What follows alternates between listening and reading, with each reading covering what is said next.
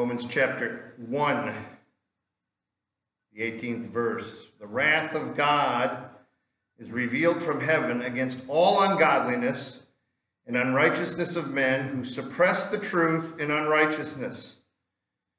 Because what may be known of God is manifest in them, for God has shown it to them.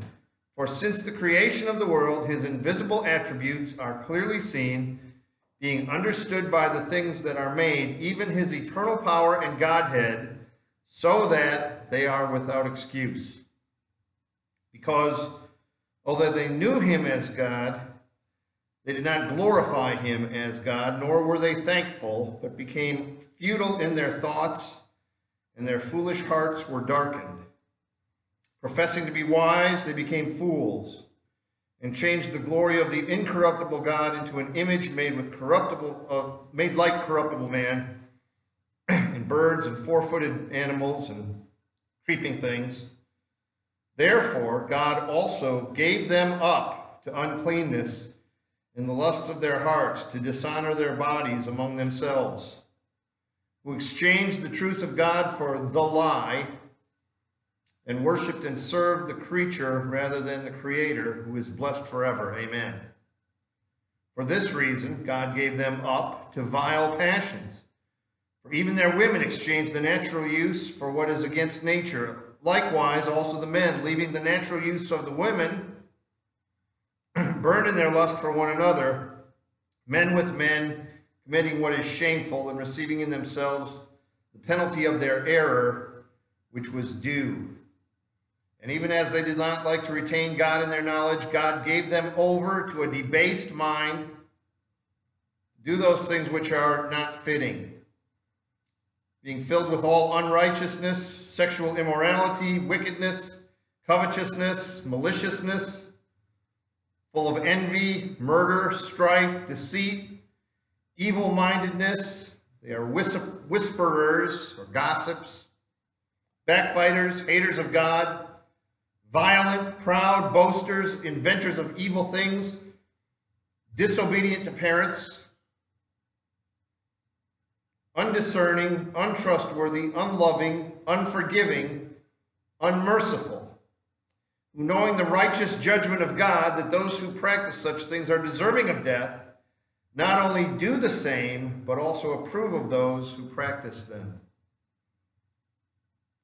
Wrath of God is a forgotten, and may I say almost a forbidden doctrine, even in so-called Bible-believing evangelical churches today.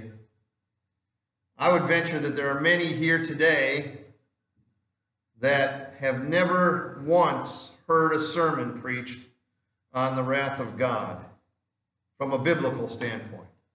Now let me say that sadly there are some preachers today who scream and holler and spit and bluster on and on about the wrath of God, but don't really tie it to the biblical truth. It's just a list of their own laundry list of sins that they hate.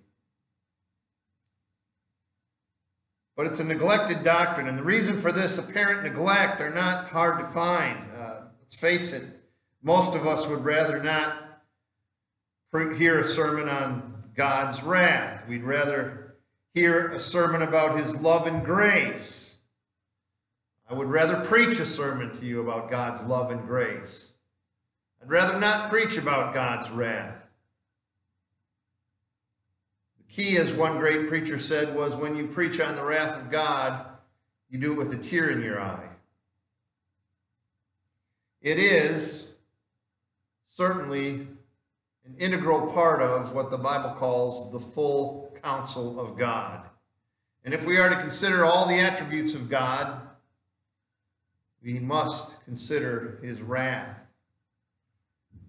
Many Christians feel that they have to apologize for this doctrine. Some think it's a blemish on God's character. Others think that God's wrath is inconsistent with his character or with his love. There's no way that these things can be brought to harmonize. So they say that the Old Testament God was different from the New Testament God. Well, we're going to be mostly in the New Testament today. I don't know of any other more vivid demonstration of God's wrath than the death on the cross of Jesus Christ. There's no need for us to apologize for God's word as long as it's fairly and graciously taught. J.I. Packer said that the fact that the subject of divine wrath has become so taboo in modern society, and that Christians by and large have accepted the taboo and conditioned themselves never to raise the matter. The Bible says more, and there are more references to the wrath of God than there are to the love of God. That's just a fact. We also know that Jesus in his earthly ministry spoke more about hell than he did about heaven. James Montgomery Boyce, the great Presbyterian preacher, said that today's preaching is deficient at many points, but there is no point at which it is more evidently inadequate and even explicitly contrary to the Word of God than in its neglect of the wrath of God. So we're going to preach on the wrath of God today. It was hard to find songs to sing that go along with the wrath of God. The wrath of God was satisfied, that comes to mind, but other than that, boy, that was tough. It's a subject that's not easy to preach on or talk about. What is the meaning, number one, the meaning of God's wrath? God's wrath is his settled, righteous hostility towards sin in all of its various manifestations.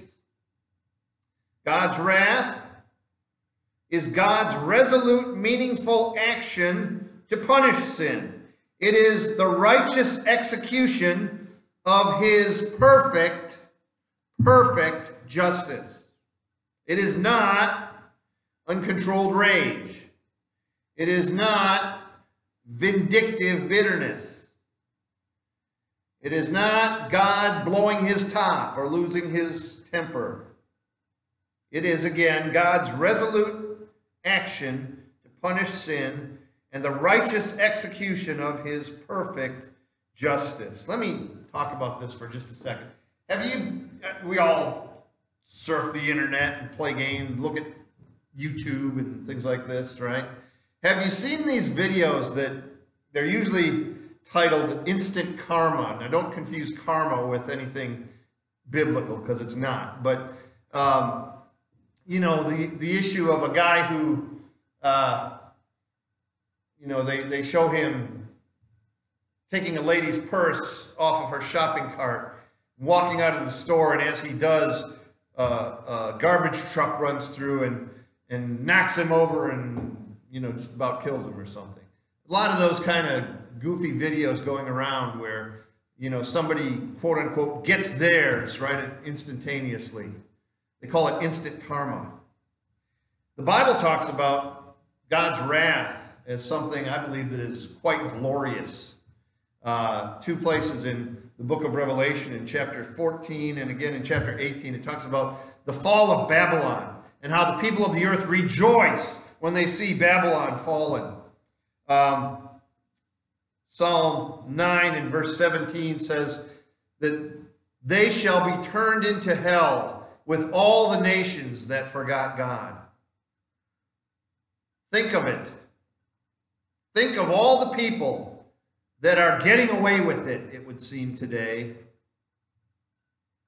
The abortionists and the child molesters and the false preachers suddenly being brought face to face with the righteous, perfect, all-seeing judgment of God.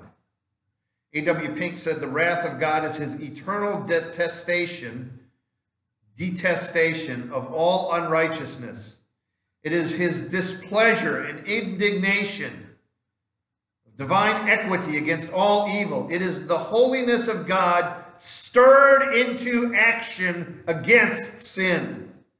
God is angry against sin because it is rebellion against his authority and a wrong done to his inviolable sovereignty.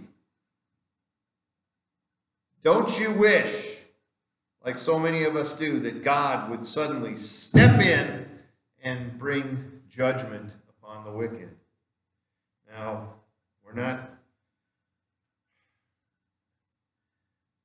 be careful with that. We said that God's wrath is not vindictive, and it's not. It's righteous.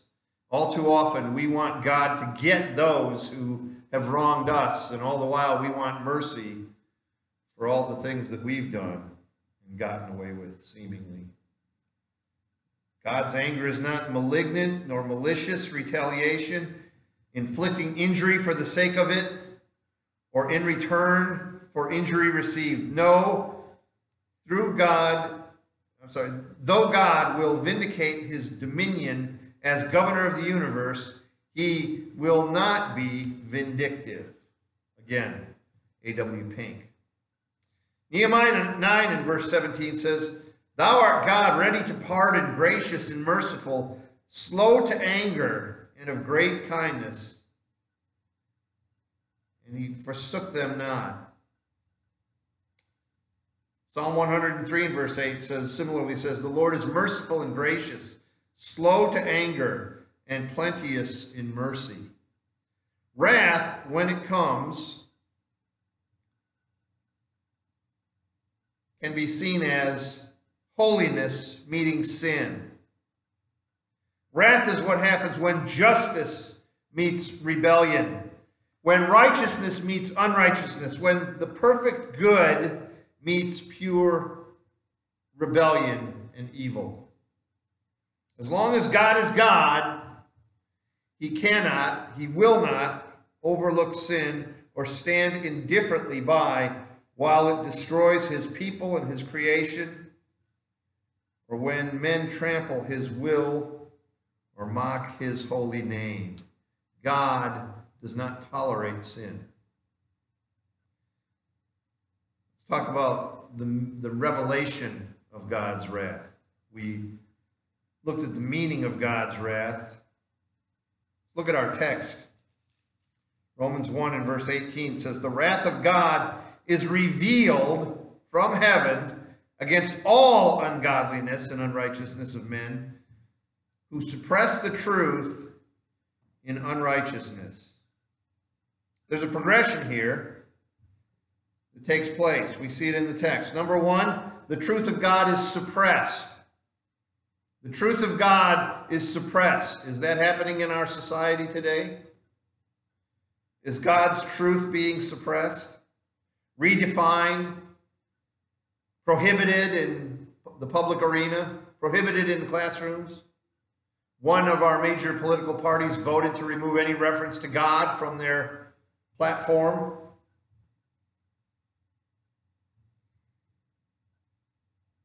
They'll be turned into hell, and all the nations that forgot God.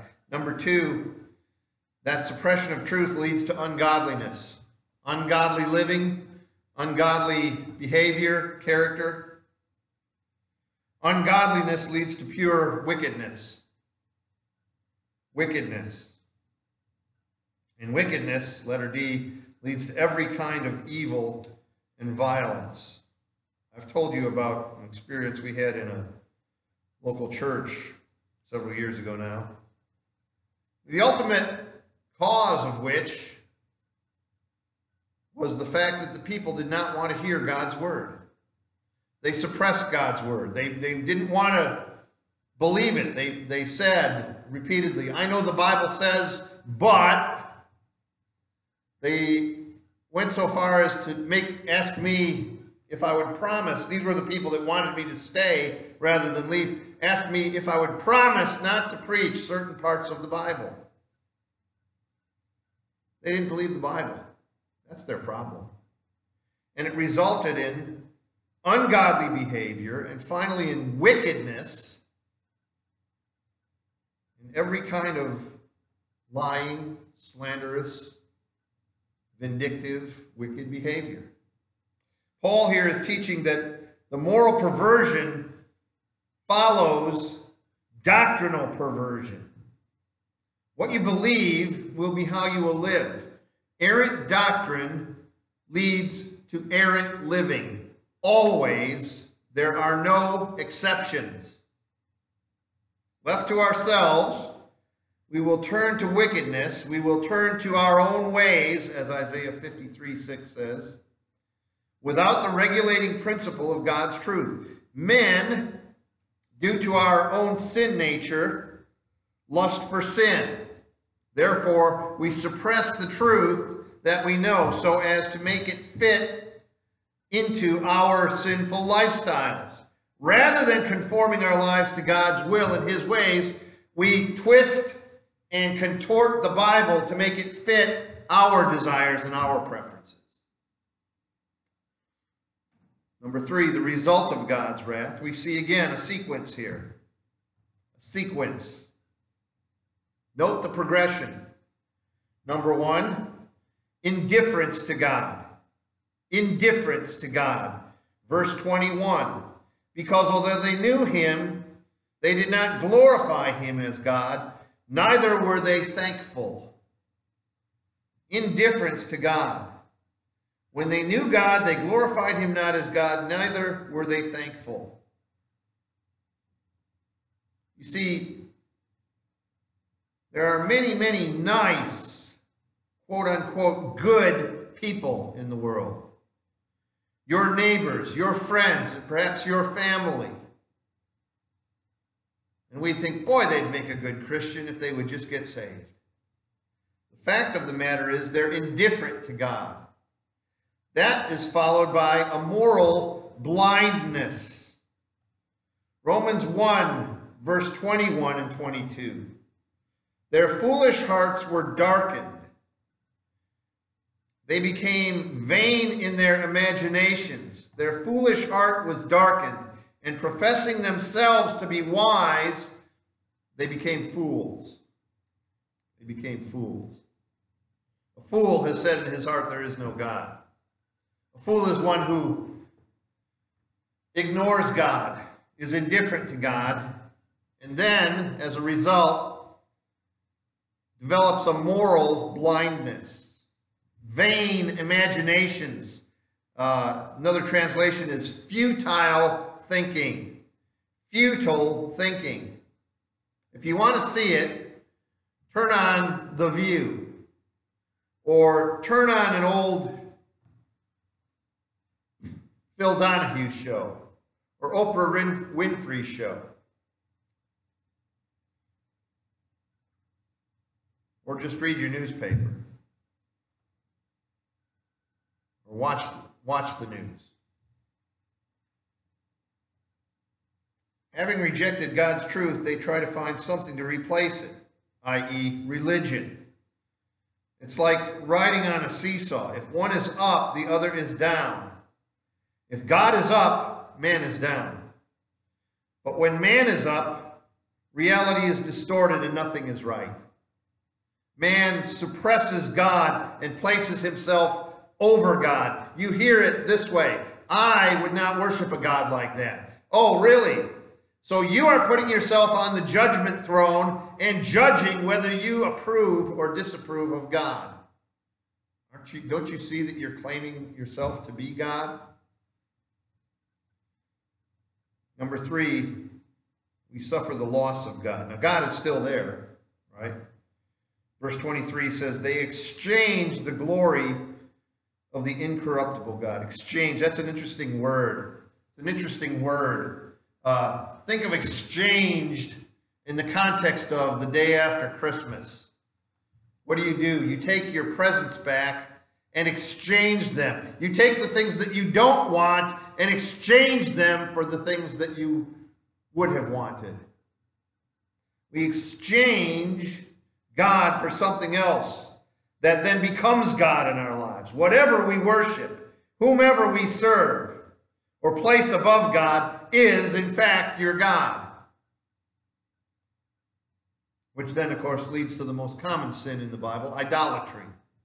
Idolatry. Romans 1 and 23, they changed the image of the glory of the incorruptible God into an image made like to corruptible man, into birds and four-footed beasts and creeping things. Again, it doesn't have to be a physical, carved-out image. It's whatever we profess and project God to be in our mind. That's why the commandment, don't make any graven images, because you can't possibly make anything that would match the glory of God. In fact, what we do is we create a God in our own image.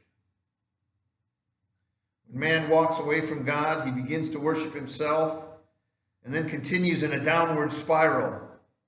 We exchange God. We don't abandon God. Why? Because we were created to worship. It is necessary for us, it is natural for us to worship. And so if we don't worship the God of the Bible, we don't just not worship, we find something else to worship. It's as, I believe it was Pascal said, in every man there's a God-shaped hole. And when we don't put God there, we try to find other things to fill it up. By the way, Pascal said that God-shaped void that only Jesus Christ can fill.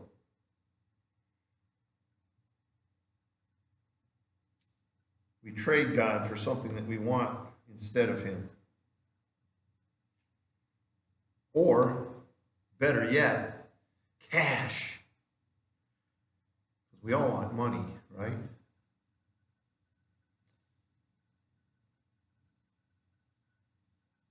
The sequence: indifference to God, moral blindness, the loss of God, and then idolatry.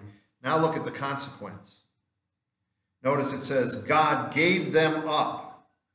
God gave them up in verse 24. He gave them up to the uncleanness of the lusts of their hearts. Sexual immorality. Now we're not talking here about believers. We're assured in God's word in John chapter 6 and verse 37 and Hebrews chapter 13 and verse 5. I will never leave you, nor will I forsake you. God will never give us up as to our salvation. John chapter 6, verse 37. This is quite plainly. Father has testified, verse 37. All that the Father gives me will come to me, and the one who comes to me I will in no means cast out. Hebrews 13 and verse 5 says, I will never leave you nor forsake you. God will not leave a believer. Sometimes he lets us go and reap the rewards of our own sinfulness and rebellion, just as the prodigal son. But remember, he was still a son. The Bible tells us in 1 Thessalonians 5 and verse 9, God has not appointed us to wrath, but to obtain salvation by the Lord Jesus Christ. But God will give those who are lost over to their own sinful ways. You see, sin, I've said this many times, sin comes with its own built-in punishment. Right? God doesn't need to do anything. He just lets us go and do what we want. He lets us have what we want. And that's where the judgment is. Number one leads to sexual immorality. Verses 24 and 25. God gave them up to uncleanness through the lusts of their own hearts, to dishonor their own bodies between themselves, who changed the truth of God into a lie, and worshipped and served the creature more than the Creator, who is blessed forever. Amen. I said the lie. That's literally what it says. What is the lie? What is the lie? When you read in the Bible, the lie, what's the lie? You can be like God. You're not going to die. You can figure out good and evil for yourself. What the lie that Satan told Eve back in the garden. God gave them up to uncleanness through the lust of their own hearts. In other words, to let them have what they want, to dishonor their bodies between themselves. They changed the truth of God into the lie. I don't need God to tell me what to do. I can figure it out myself. I'm not going to die. I'm going to be like God. They worship and serve the creature more than the Creator, who is blessed forever. Amen. Number one, sexual immorality. Number two, homosexuality. Immorality always leads to perversion and deviant behavior, the redefining of sin, the downward spiral into depravity. Verse 26, for this cause God gave them up to vile affections. For even the women did change the natural use into that which is against nature. And likewise also the men, leaving the natural use of the woman, burned in their lust to one another, men with men, working that which is unseemly, receiving in themselves the recompense of their error, which was fitting. Fitting means proper and appropriate.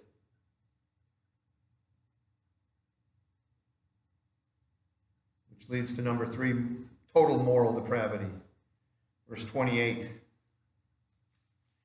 Even as they did not like to retain God in their knowledge, God gave them over to a reprobate mind, a debased mind, to do the things which are not fitting, not appropriate, not convenient.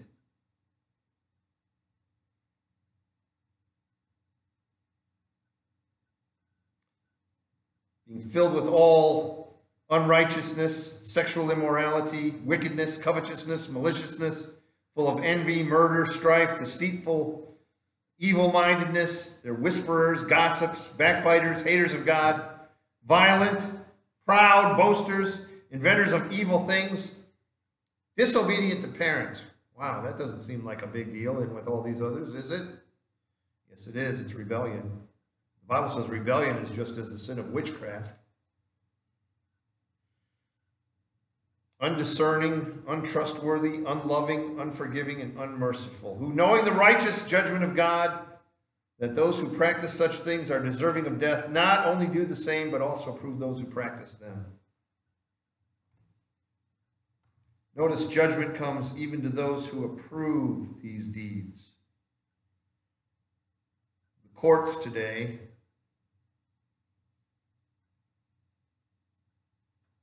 accepting, approving, endorsing deviancy. People say, but then why aren't we being judged? Why aren't we under God's judgment? People, don't you realize these are the judgments of God? When God takes his hand off of us and lets us go our own way, that is judgment. You know, I heard something interesting this week about the nation of China.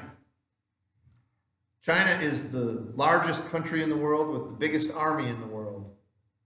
And I heard that today, because of their one-child policy, which has been lifted, by the way, now they have a 3-child policy, but the fact of the matter is women don't want to get married and have children. And you have to be married in order to have a birthing license in China. So if you're a single woman, they pretty much always have abortions because only married people are allowed to have children in China. So, and women don't want to be married, so they don't get married, so they don't have children. So in 50 years, the population of China, in 50 years, the population of China will be 50% of what it is today. In 50 years, the population of China will be 50% of what it is today. Can you imagine that? Can you imagine? Just look at what it's done in our country. The economic turmoil that's come because we don't have enough people to pay the bills of the people that are retiring and all that. It's going to be chaos. It's going to be chaos. God's judgment on sin is generally not the fire and brimstone sort, but when God comes to judge a community or a nation, he simply lets them follow their own sinful choices. He gives them over to their natural end. We must realize that because we're not experiencing God's burning wrath, it does not mean that we're not under his judgment. Isaiah 53 and verse 6 says, "All we like sheep have gone astray and turned every one to our own way." So we read in chapter 2 and verse 5, "Because of the stubbornness and unrepentant heart, you store up wrath for yourself in the day of wrath and revelation of the righteous judgment of God." Wow. So far we haven't talked a lot about hope. But there is hope. We've been studying in Sunday school 1 Thessalonians chapter 1. Paul writes, Silvanus and Timothy, to the church of the Thessalonians, in God the Father and the Lord Jesus Christ, grace to you and peace from God the Father and our Lord Jesus Christ. We give thanks to God always for you all, making mention of you in our prayers, remembering without ceasing your work of faith, your labor of love, your patience of hope, in our Lord Jesus Christ, in the sight of God and the Father, knowing, beloved brethren, your election by God. For our gospel did not come to you in word only, but also in power, and in the Holy Spirit, and in much assurance, as you know what kind of men we were among you for your sake. And you became followers of us and of the Lord, having received the word in much affliction, with joy in the Holy Spirit, so that all of you became examples to all in Macedonia and Achaia who believe. For from you the word of the Lord has sounded forth, not only in Macedonia and Achaia, but also in every place. Your faith toward God has gone out, so that we do not need to say anything. For they themselves declare concerning us what manner of entry we had to you, and how you turned to God from idols to serve the living and true God, and to wait for his Son from heaven, whom he raised from the dead, even Jesus, who delivers us from the wrath to come.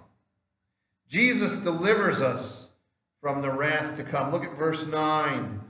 You turned to God from the idols to serve the living and true God. And wait for Jesus, his Son, who delivers us from the wrath to come. Let's talk about deliverance from God's wrath in just these final minutes. Well, because Jesus died, God's justice has been satisfied. His wrath has been appeased. Till on the cross where Jesus died, the wrath of God was satisfied. For every sin on him was laid. Here in the blood of Christ I stand. 1 John 2 and verse 2. He is the propitiation, the satisfaction for our sins. And not ours only, but for the sins of the whole world. By offering his own blood, Jesus did what the blood of bulls and goats could never do. He satisfied once and for all God's requirement and turned away his fierce wrath. The penalty for our sin has been paid in full. Letter B, because Jesus received God's wrath, we can receive his mercy. God's mercy is available for those who call on the name of the Lord. The Bible says in James 2 and verse 13, mercy triumphs over judgment. Mercy triumphs over judgment. Letter C, this is the part we need to understand. Because you may be here today and saying, it sounds good. I'd like to think about it. I'm not there yet, but I'm thinking about following Christ and trusting in him. Well, the Bible says in John 3 and verse 16, God so loved the world. God so loved the world that he gave his only begotten Son, that whoever believes on him should not perish, but have everlasting life. Too many people stop there, though. Verse 17 says, God sent not his Son into the world to condemn the world, but that the world through him might be saved. He that believes on him is not condemned, but he that believes not is already condemned, because he has not believed in the name of the only begotten Son of God. You see, we are currently under condemnation unless you are in Christ.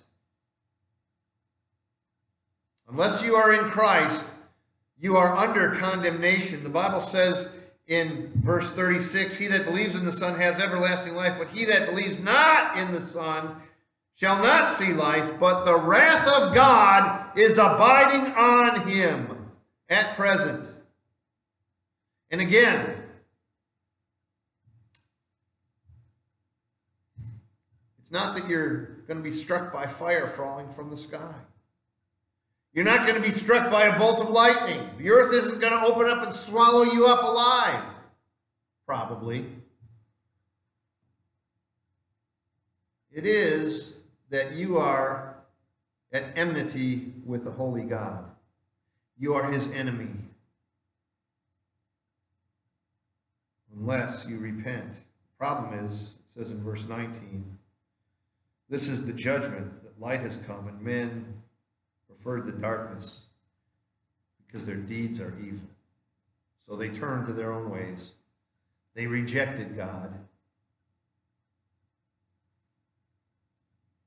They refused God. And so God's wrath will be poured out on them. Let me ask you this. Have you been to the cross? Have you received God's grace? Years ago, in this part of the country, when the settlers were coming across the prairies, they had a great fear.